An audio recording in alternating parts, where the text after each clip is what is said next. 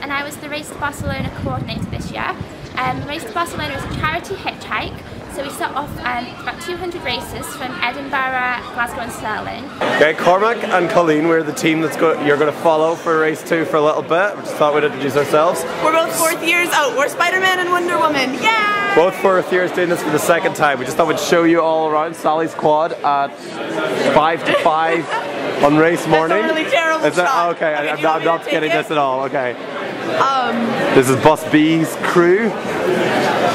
We've got everyone here. Everyone looking a bit scared. With anticipation. Everyone's looking a bit scared, I'll be honest. But we're very excited personally. Okay, so now we're in Reading services, all the way down in England, near London. We're doing really, really well. Hopefully, next time we chat to you, we'll be en route to Dover, okay? Okay, right. We're in a car now. We got dropped off in Chiswick in London at a service station that we were told would be very good. We're now in a car with 2 French guys who we thought might have been going back to France today. We will hopefully finally get aboard our trip to Dover, and they are very keen to get on Bubble TV. So yeah. So what do you guys have to say? Hello, hi. You think in French it's fine. Bonjour. Allez on the flex. Est-ce que vous êtes sur le flex? Alright. So okay, we just got a lift from 2 very lovely French guys, and they dropped us at like 10 miles out of their way. On the M25. On the M25.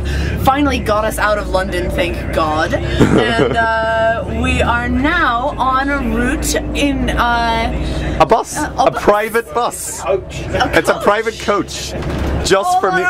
Just for Cormac and Colleen and Steve here. Just for the record, can we clarify where we are right now? Oh, Dover. Sorry, we're on a ferry. We've got a ferry. I was told that, you know, they were... Yeah, we're on a ferry. And can we also clarify what time it is? It's... 7:30. We're going to be in there at 9 o'clock in Calais. Very, very difficult to believe. We got in there at like 2:30 last year, so...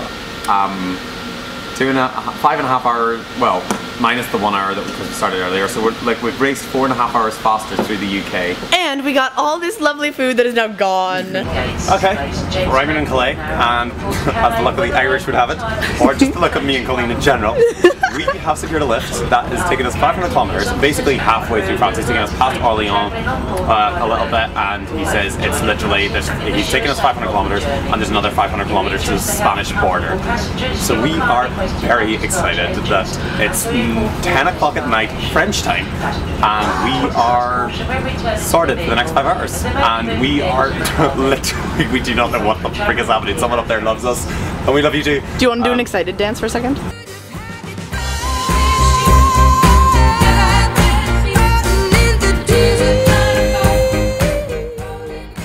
That was lovely. Thank you! Hello! Here we are in Perpignan, which is like an hour and a half outside of Barcelona, and yet we've been here for an hour and a half because we can't find a lift at all. And they are our competition. Say hello. Bonjour. Okay, so now we made it to Perpignan. We have beer. We are also Prost. We are on the way to Girona. Hopefully we'll pass the team out that just got a lift ahead of us, but if we don't, then fair and square, they beat us very well, and well done to them. But we're hoping we can still win. And these 2 gentlemen are lovely, and they've picked us up. They're taking us to Girona and possibly Barcelona after they have a little snooze. We're lying here on the ground in the central plaza of this town or city or whatever the hell it is, waiting on the prospect of blagging our way onto a bus in the morning. And this is the most comfortable we've been in days. Team number 69! Couldn't be anything else. And number 29, we're here, right? We've just met up with them when we got off the train. And we're looking for number 33. Oh, we haven't... There's 43. We're heading towards the hostel now, and we've all found them equal. This team also have found the experience rather tough. but awesome and rewarding, and we're so excited to be in fucking Barcelona. And like I got a knock at in the room I was in at about 7 o'clock in the morning, saying like there was like 3 teams really close. So just like going in and seeing them like burst through the door and like not knowing if they'd won and then being really excited like that was probably my highlight.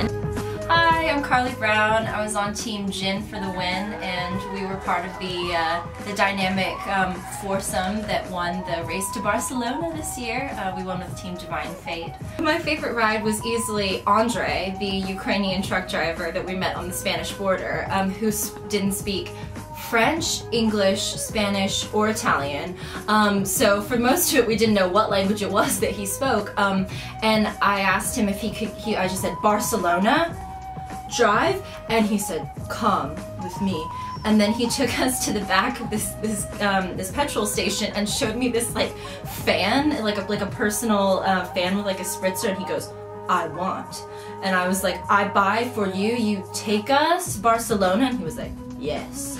So that was probably the biggest expenditure of the trip. We bought this €4 fan for Andre, it turns out Ukrainian truck driver, and it turns out that he needed a fan because his truck was like sub-Saharan temperatures. It was extremely hot, but it was just really fun. He was a really sweet guy, and he took a picture with us, and he showed us pictures of his daughter, and he was really cool, and he got a present, you know, out of the experience. So that's always a good thing.